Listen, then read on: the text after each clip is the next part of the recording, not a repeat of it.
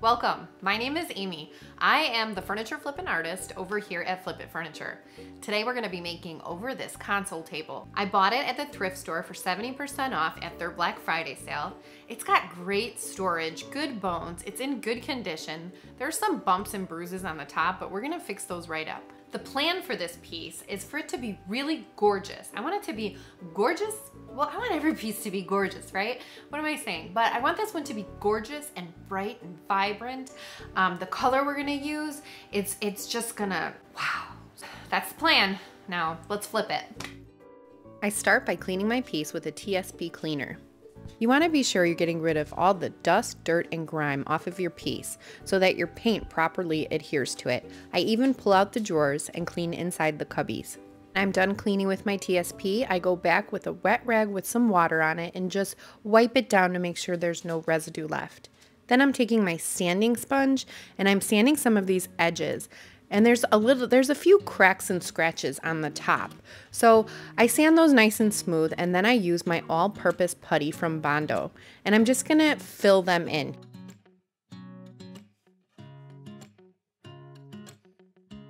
Because this isn't real wood, I can't sand it down to get rid of those scratches. So using the Bondo is a great alternative. You can also use wood filler. You'll only need a thin layer because the scratches weren't really deep. So then when it dries, I can go back with just a sanding pad and sand it down smooth. Because this isn't a real wood piece and the surface is really shiny and smooth and slick, I'm going to use Country Chic's Clear Bonding Primer. This bonding primer is amazing. You only need one coat. It goes on so smooth, no streaks, no brush strokes, nothing like that is left on it. It's a thinner consistency. So I just apply one coat to the entire piece and I wait about 12 hours to apply my paint. This just guarantees that my paint is gonna stay on for a really long time, years to come.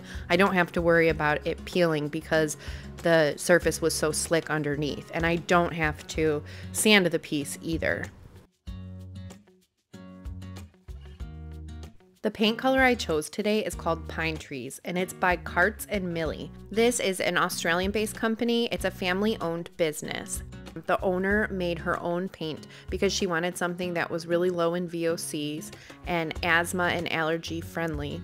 It is a mineral paint with a chalky-like finish, and it's a sealer already built in, so you don't have to add a sealer if you don't want to.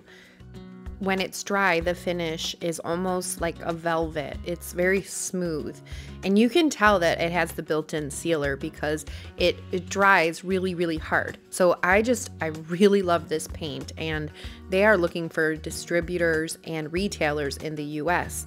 So I'm fingers crossed. If anyone is interested, you can reach out to Tarnya. She is the owner. I will leave all of her information in the description box below. I do think that this paint is going to be available in the US pretty soon, and I will be using it a lot more. So I just wanted to really show you guys how it works and how it looks. And if you want to see more Carts and Millie, you can check out Creep Designs by Twitch. I'll leave a link to her channel in the description box because she is a brand ambassador for Carts and Millie, so you can see the paint in action on her channel. And if you were interested in purchasing it right now, it is available to be shipped from Australia to the US. And here we are on the second coat. The first coat is completely dry. It dried in such a beautiful dark green color, and I want you guys to see how smooth it goes on.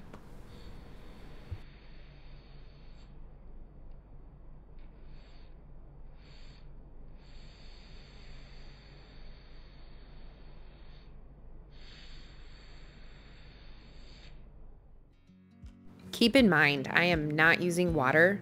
I'm getting a really nice smooth finish. I have a high quality brush and I am not spraying my water mister. I'm just using the paint. It's just a really nice consistency.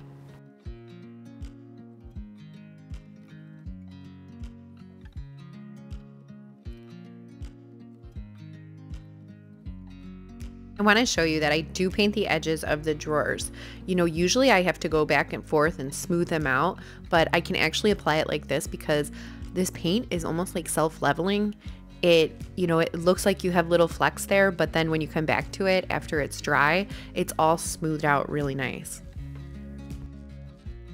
I decided that I wanted to add these wood-you bends.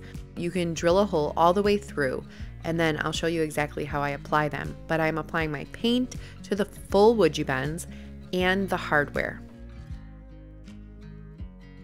This was the hardware that came with the piece, and I just thought it would go really perfect with that style of wood-you bend. I'm using Carts and Millie color in Black Bear. This is a black, and I'm gonna mix it with their top coat just to make a little glaze. I wanna add some glaze to the details on my wood-you bends. Just add a little bit of paint, and then I put some sealer in it. And this way, I don't have to seal that wood-you bend either afterwards. When you're using a glaze, it's pretty much also a sealer, so you don't have to seal over your glaze.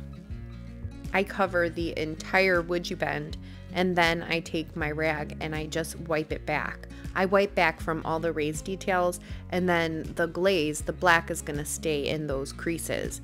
You could also do this with a wax, but I just preferred a glaze on this because it dries hard, it seals itself, and it looks really great. Since I'm using one solid color on this piece of furniture, I figure that I can really glam up the hardware. And here you can see what an impact the glaze makes. It really makes the details pop. Getting a little bit of a darker color in the details always makes it pop. Now, while I'm waiting for those to dry, I am going to seal my piece. I'm gonna seal the entire piece. You don't have to, but I love a satin finish. I would say the finish with just the paint with the sealer built in is something between satin and matte. But I don't know what it is. I love satin. I even paint my walls at home in satin instead of like an eggshell. I just love it. I think it's really pretty and easy to clean. So I always go for the satin. Now the consistency for this sealer is really thin. So I don't know why, but I kept adding and it's just too much. You don't need that much. So I really had to smooth it out. A little goes a long way. I think out of habit, maybe, I kept dipping when it just didn't necessarily need it. I did end up pouring the concealer in another container because I just thought if the green got on my brush and then I re-dipped it back into the container, I didn't want to contaminate it because I do want to use it for other projects in the future.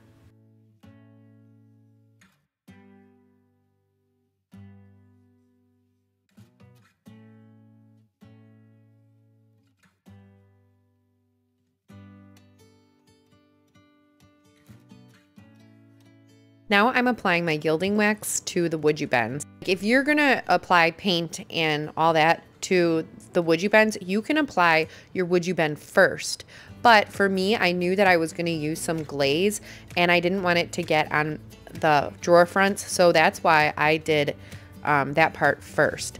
Now with the gilding wax, you could apply the gilding wax after it's already on your piece, but I'll always say this, I'm so impatient when it comes to the gilding wax because for me, that's the most exciting part. That's the biggest part of the transformation. The gilding wax is like so pretty that I get really impatient and I want to see it right now. So if you're like me, doing your wood-you bend before you're putting it on the piece, make sure everything is really, really dry. And then apply your wood-you bend or else it will all come off.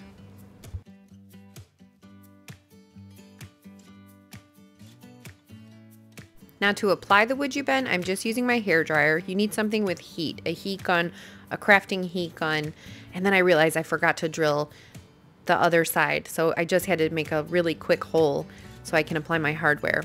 But everything is really bendable on this because I heated it up with my hair dryer, as you can see, and then I apply my Titebond original wood glue. Any Titebond wood glue will work really well. And then I just use my brush to spread it out, and then I apply.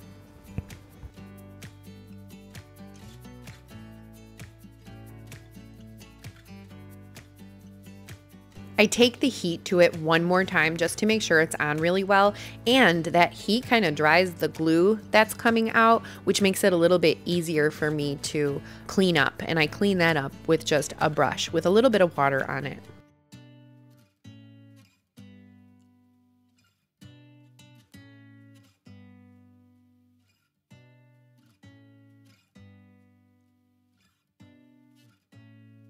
At this point, I thought I was done, but I decided that something was missing, and the trim around the top.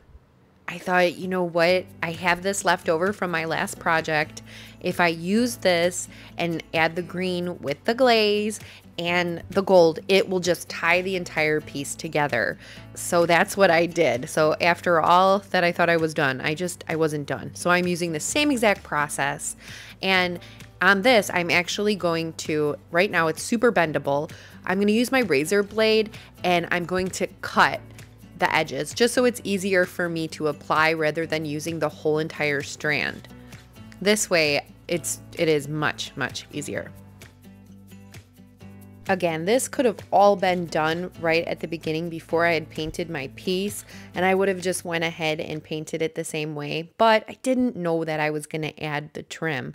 I really didn't think it needed it, but looking at the entire piece, it just needed a little bit more gold and design and pizzazz. We really want this to be a wow piece, a showstopper. So the wood bends, they change your entire piece.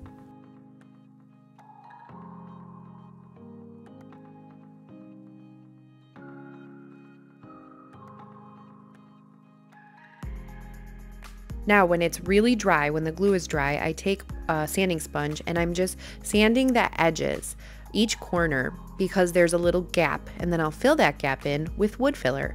And if there's any gaps between the top of the trim and the top of the table or whatever you're, using your trim on, you can just add a tiny bit of wood filler in there and it covers the gap and it looks like part of the trim. Now I'm adding 2 coats of pine trees to match the rest of the piece, and I wait for it to dry in between coats.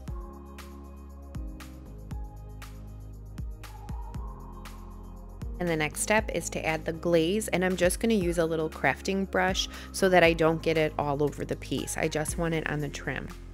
And as you can see here, it looks a little dusty, but that's because I was sanding, so I just have to give the piece a wipe down with a wet rag when I'm done, just to get all of that dust off of it. I'm waiting for the glaze to dry, so since I added the trim, I just decided to add another top coat to the top of the piece. It doesn't need it, but any extra protection, especially on a high traffic area, I think is a good idea because, whoever's going to buy this is probably going to put some decor and things like that on top of it.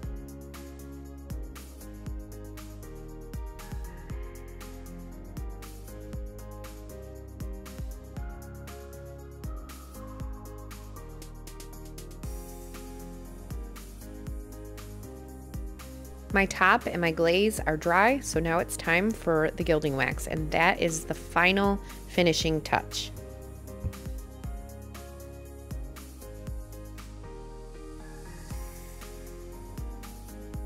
And here's a reminder of what it looked like before, and here it is today.